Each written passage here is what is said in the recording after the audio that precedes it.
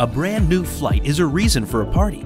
But when it's also the first flight from a state without any airline service of its own, well, there's even more reason to celebrate. Hello, jet setters. Would you believe that Delaware is the only state in the country without passenger flights? Well, that changes today as low-cost carrier Avelo launches flights from here in Wilmington all the way down to Orlando, and we're on board, so join us for this inaugural flight. Here's the plan. After a celebration and a few speeches, we'll board the plane for a 2-hour, 16-minute flight covering 841 miles down to the House of the Mouse in Orlando, Florida. Up until now, the only way to get here in Wilmington, Delaware, was by train.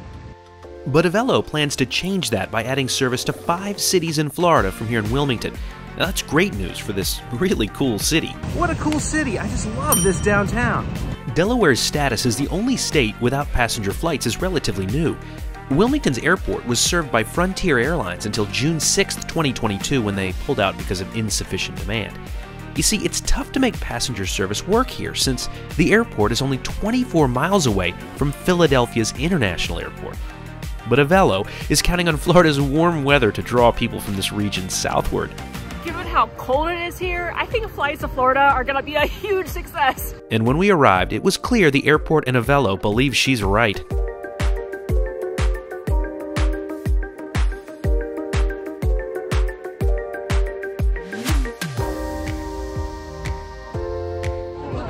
You gotta love a party, and here at Wilmington, they know how to do it right. Hello, Avelo. Let's go through, get checked in, and get this flight started. Avelo operates a fleet of 737-700s and 800s, one of which they'll base here. They've also hired around 50 people who'll call this region home. Now, Avelo is a low-cost airline, and that means you'll pay extra for much of what's included on other airlines. We'll share the extras we paid for along the way, but for now, our base fare was $41.30 each. Back inside, the party was in full swing. Sprinkles, always sprinkles, having fun. They really brought out the Delaware dignitaries here today.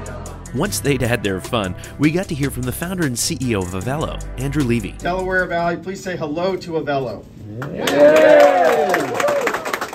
Today, Wilmington is going to represent our 34th destination, and it's our 4th base that we have around the country. We are built around airports like this. We love airports like Wilmington. I mean, you can't beat getting in and out of here versus going to a large airport, and that is something that has worked and worked extremely well for us.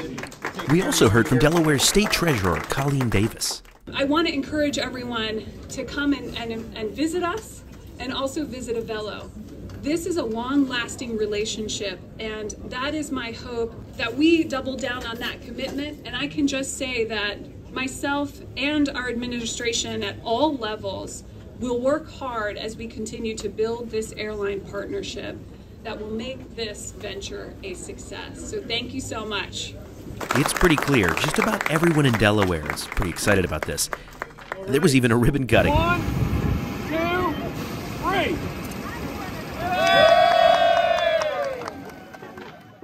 And tons of giveaways.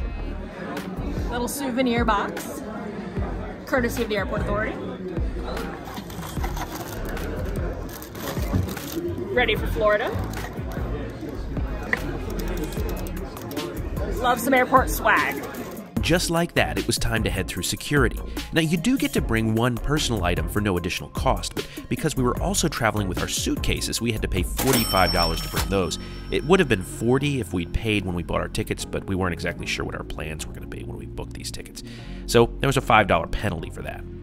Boarding was in process just as we got through security, and because we paid $15 for priority boarding to make filming a bit easier, we were invited to jump to the front of the line. You ready for this? Let's go to Florida! Let's get warmed up. What do you say? Boarding from the ramp is always a lot of fun. It's a little bit more difficult when the temperature's quite like this, but I'll still take it. Now, we paid $35 each to select our seats. Unfortunately, somewhere along the line, our selections got lost, and somehow we ended up in regular seats, not the ones we booked with extra legroom. But we weren't the only ones that had this experience. It's a reminder to you to keep an eye on your seat selection if you choose to pay extra for that. This 737-700 has 143 seats and used to belong to Southwest. As a result, these seats are a bit more padded than the ones in the 737-800s the airline also operates.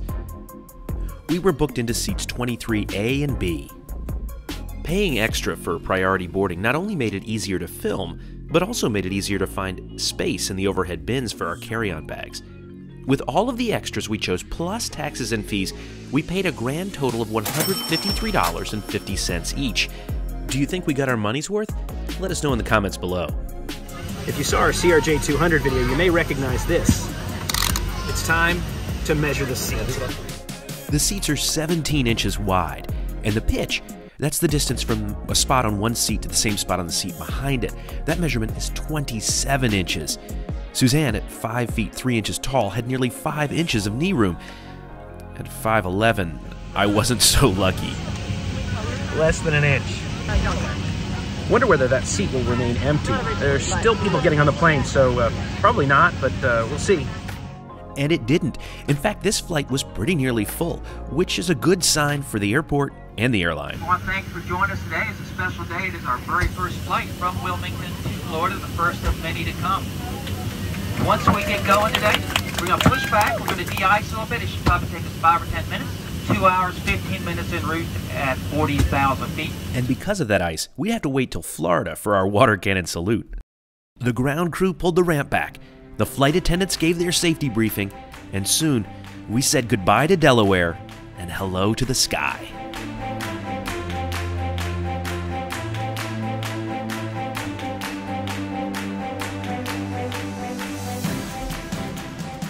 Avelo has a growing route network and is committed to operating out of less busy airports like Wilmington. For example, they don't fly out of LAX, but Burbank instead. And rather than New York's busy airports, they have a base in New Haven. Back on board, there's no in-flight entertainment, Wi-Fi, or even power sockets, which you probably wouldn't expect on a low-cost carrier, but be sure to come prepared. Flight attendants passed out bottles of water, which I'm sorry to say had a kind of chemical taste to it. That's the only service. There's not even food for sale on board. I really liked seeing the CEO up in the aisle engaging with passengers. The lavatory is about what you'd expect, and there are 2 on board. It does seem like they source their soap from an unusual place. United? In addition to this flight to Orlando, Avelo has added service from Wilmington to Fort Lauderdale, Fort Myers, Tampa, and West Palm Beach. But would you take Avelo? Well, one way to think about that is to consider the JebScore. But first, a couple of important notes. One, this is an inaugural flight, and everyone tends to be on their best behavior, especially when the CEO is on board. So take that for what it's worth. And second, this is a low-cost airline, which is why I always say this is an unscientific approach. Is the lounge relevant? Of course not, but I'll still include it because it might be a deal breaker for some travelers. In other words, I may use the same score to rate Singapore suites as Spirit Airlines, but don't forget that this is through the lens of what the experience promises, and Avelo promises low cost and no frills, so here goes. First, the lounge. Again, there is not one, and you really wouldn't expect anything more than sufficient seating in the gate area, which they offer. But no lounge means 0 stars here. Second, the seat. It was certainly tight. I'm sorry we somehow got moved from the seats we'd originally booked with more legroom. However, they were certainly padded and nicer than the newer slimline seats on other airplanes. 4 stars here. Third, the catering. Well, all you got was water, and it didn't taste very good. 1 star here. Fourth, the in-flight entertainment. There was none. Not that you'd expect any on a low-cost carrier, but they don't even have plugs. 0 stars here. Finally, the service. Again, this was an inaugural flight, and everyone is excited about it, but our cabin crew really was awesome. They were in the aisles constantly to collect trash and check on us. 5 stars to them. Before we total that up, I'm so excited that Delaware has air service again. And I think Avelo's plan to link this really cool city to Florida without the hassles that go along with a huge international hub airport is fantastic, and I hope we'll meet with much success. Ladies and gentlemen, I'd like to welcome you to Orlando, where the local time is approximately 12:27. They're going to do what we know as a water cannon salute. Okay, welcoming all of us to Orlando on the inaugural flight. All in, Avelo's 737 service from Wilmington, Delaware to Orlando, Florida earns 10 stars out of 25. But again, don't let that fool you. They're not promising frills, but instead are competing on price. So, if you want a seat from an easy-to-access airport to Florida, Avelo may just be your best bet. How great was that? Between now and the next time, See you in the sky. By the way, those were senior executives for Avelo who were cleaning the plane, getting it ready for its next flight. Pretty impressive, if you ask me.